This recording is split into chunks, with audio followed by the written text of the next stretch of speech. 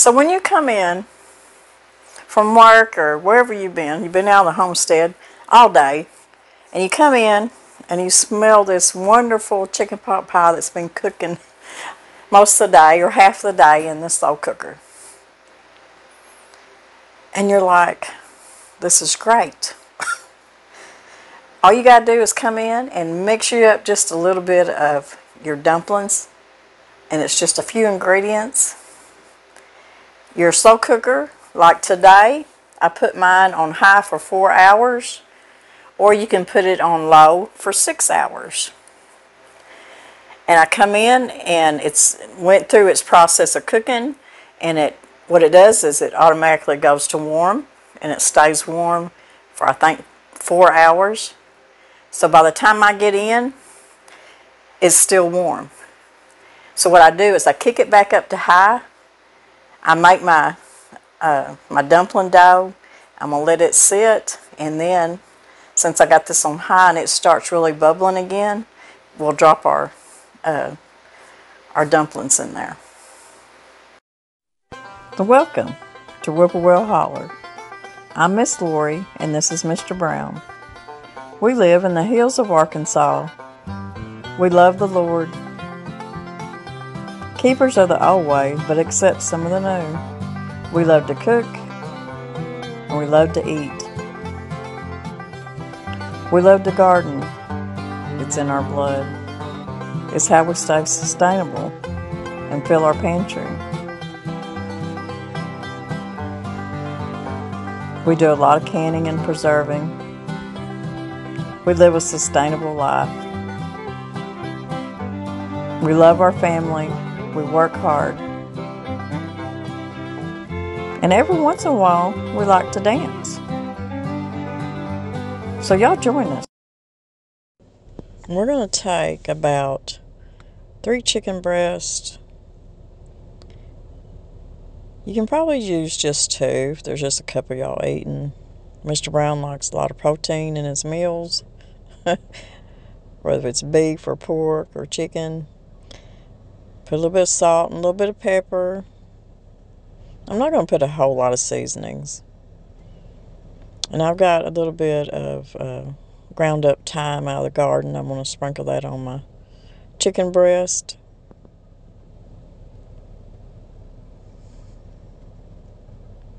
And I've got about 3 cups of mixed vegetables, and they're frozen, just out of the freezer. You can use canned, you can use dehydrated mixed vegetables. You can cut up some potatoes if you need to.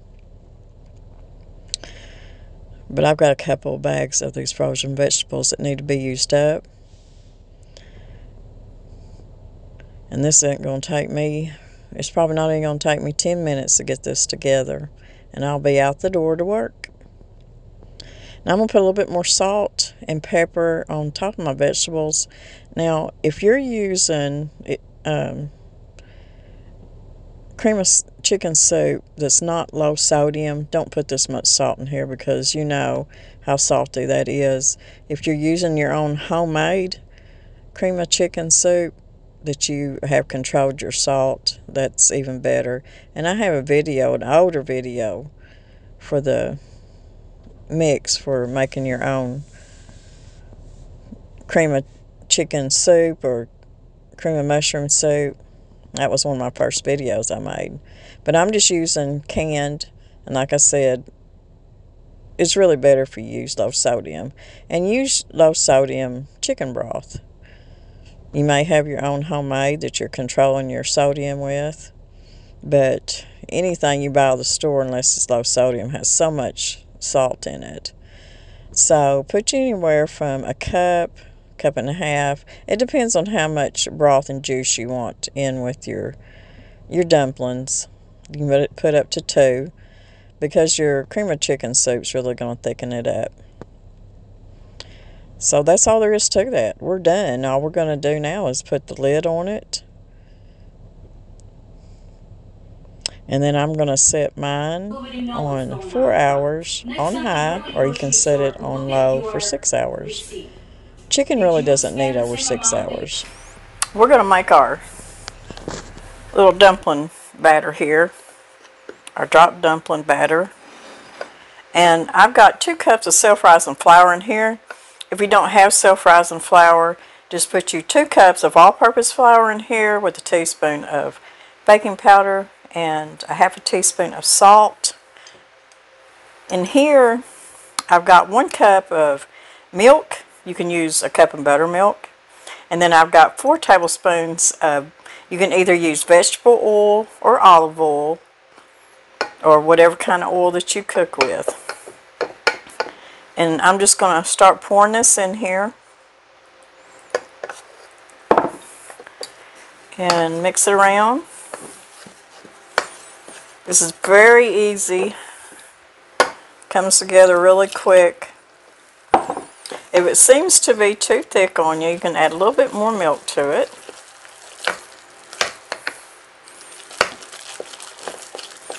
And just stir it up really quickly, but don't over stir it. Once it all comes together, you can quit stirring. And see how it's a thick, sticky batter, and that's what you want. So once it comes together, you can quit stirring it.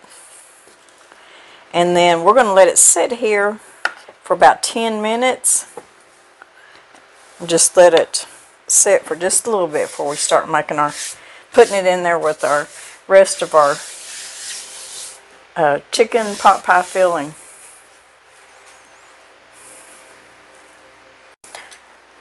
Our chicken's good and done. And this looks so creamy and so good. And I'm just breaking my chicken apart. It's really tender. I like cooking recipes like this for 6 hours on low or 4 hours on high. It just seems to do better than if you stick your chicken in here and put it on 8 hours on low. It seems to kindly overcook it. I mean, there's a lot of other meats that need to go 8 to 10 hours, but a few chicken breasts, 6 hours on low is really plenty. Don't that look pretty? That cream of chicken soup thickened it up, and that little bit of broth that I put in there, put just enough broth, and it's starting to come to another simmer. And I'm going to taste it for salt and pepper. I know it's going to be hot.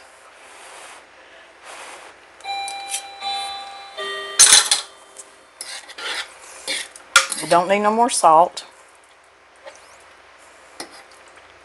It really doesn't need anything, to tell you the truth. Tastes good.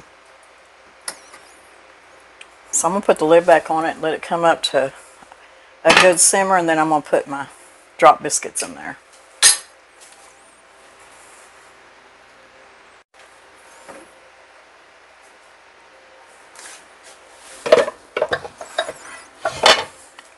Okay, after turning my slow cooker back up to high, I'm just going to take my drop biscuits and I'm going to start dropping them down in here on top of my filling.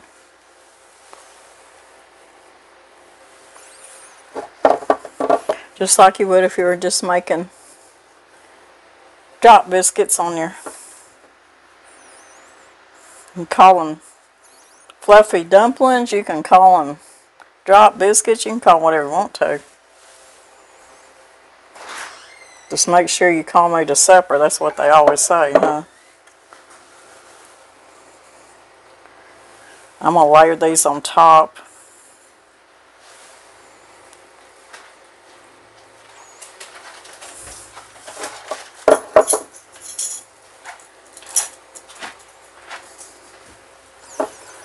And then I'll put the top back on and leave it on high, and I'm going to let it go ahead and finish cooking. It'll cook the dumplings, or the biscuits, whatever you want to call it.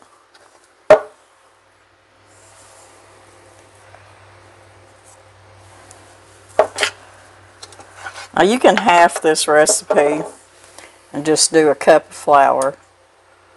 half a cup of milk, 2 tablespoons of oil, if you're not making as big a recipe.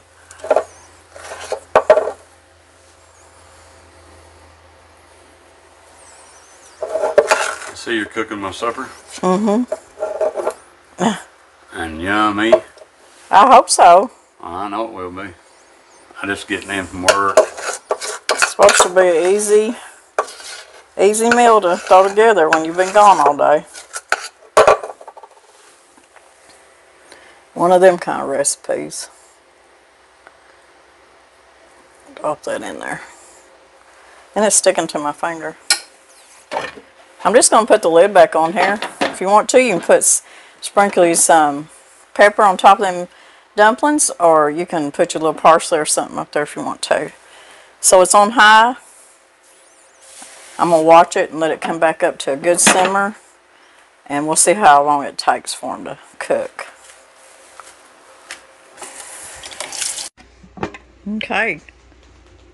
Our biscuits, look at them. They're all puffed up. What, Mama? They're done, and they're not going to brown. They're not going to brown in here in the slow cooker. But they're good and done all the way through. Look really good. So let's dish this out a plate of some delicious chicken pot pie with drop dumplings, drop biscuits, whichever you want to call it.